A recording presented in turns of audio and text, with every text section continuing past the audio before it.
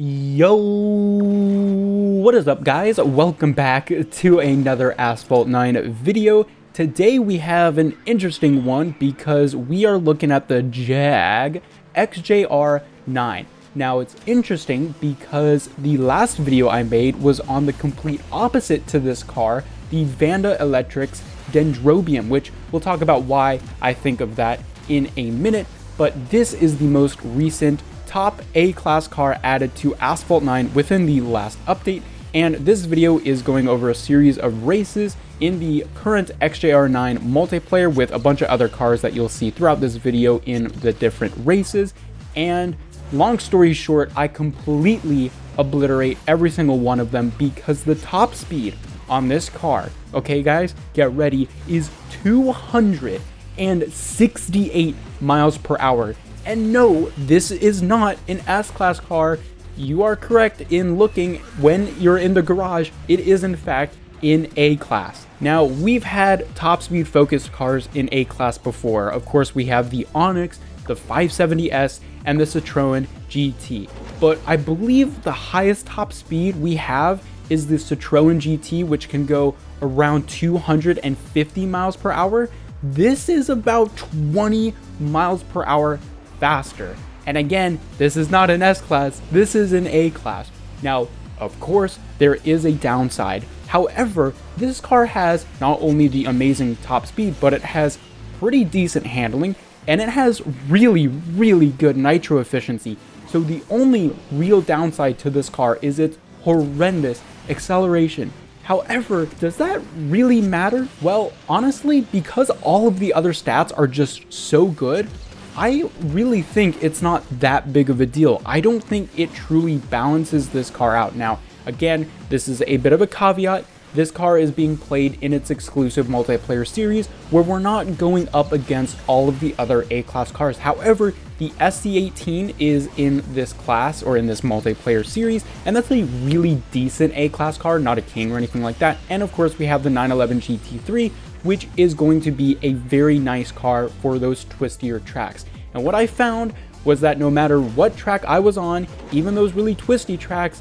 just because of how nuts this car's top speed is compared to the other cars, I absolutely destroyed all of them as soon as I got up to my top speed. So this car is extremely momentum based. You have to be really precise with your airspeed tricks, nitro management, and racing lines because it does lose its top speed pretty quickly and it's hard to get back up to it because of its acceleration. And of course, at the beginning of every race you play, you will start in last place pretty much no matter what. I believe the only other car that has this bad of acceleration is the GT by Citroen, but I'm pretty sure it's actually a bit better than this car. So you're starting in last, and in multiplayer, honestly, that's not that big of a deal if you know how to race correctly, because one of the worst parts about classic multiplayer is going into that chaos, getting knocked down. However, if you start so far back that you're no longer a part of that chaos, you can avoid being knocked down and then use your insane nitro efficiency and top speed to just blow past everyone. Hopefully you won't get knocked down, but then bam, you're in first place. Now, unfortunately, I can't test this in Classic. I believe this season is only Ghost.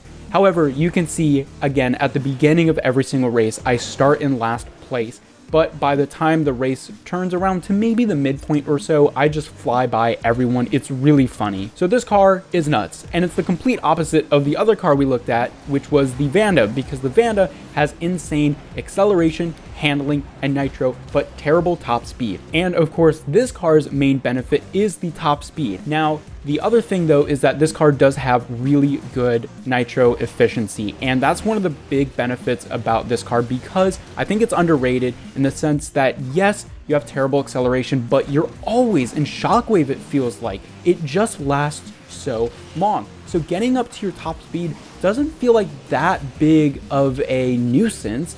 You do sometimes reach 240 miles per hour when your nitro runs out, but again, that is well into the top speed oriented cars of A-Class anyway. So even on those shorter tracks with shorter straightaways where it's going to be hard to get up to 268 miles per hour with your top speed, even if you have those shorter stretches of road, you're still getting into the 230s, 240s, 250s pretty darn easily. And because of that nuts handling as well, you stay at those top speeds if you can do things like floaty drifts. I do a lot of those throughout this video. Sometimes I fail.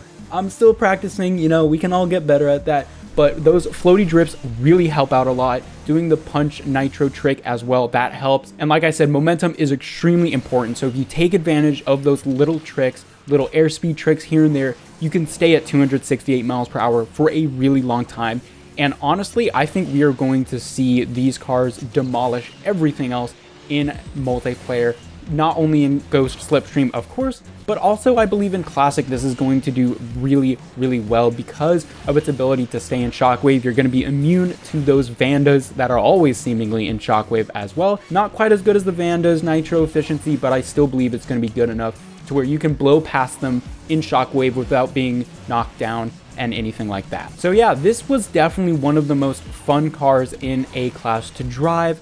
I had some mistakes because I just wasn't expecting how fast this car was gonna go, and you do have to be careful. While the handling is really good for its top speed and in general compared to the other A-Class cars, it is a bit wide, and at that speed you're expecting S-Class handling, but you don't really have that. So sometimes you get the speed of an S-Class handling, but you don't have the sharp cornering ability. So just keep in mind when you're playing with this car, especially when you do the floaty drifts, you are going to go really, really wide with this car. So just keep that in mind. So in summary, this car is definitely the king of all top speed oriented tracks, and I think it will do really good on most generic tracks that mix both cornering and top speed. It'll do pretty decently on there as well. And it will hold its own on twistier tracks. I wouldn't expect instant victories over Vandas on the Caribbean, but it's still going to be very competitive because of its ability to keep Shockwave for so long and its pretty decent handling as well. The only problem is the nuts special event going on for this car, and with the key packs, it's going to be very difficult to unlock.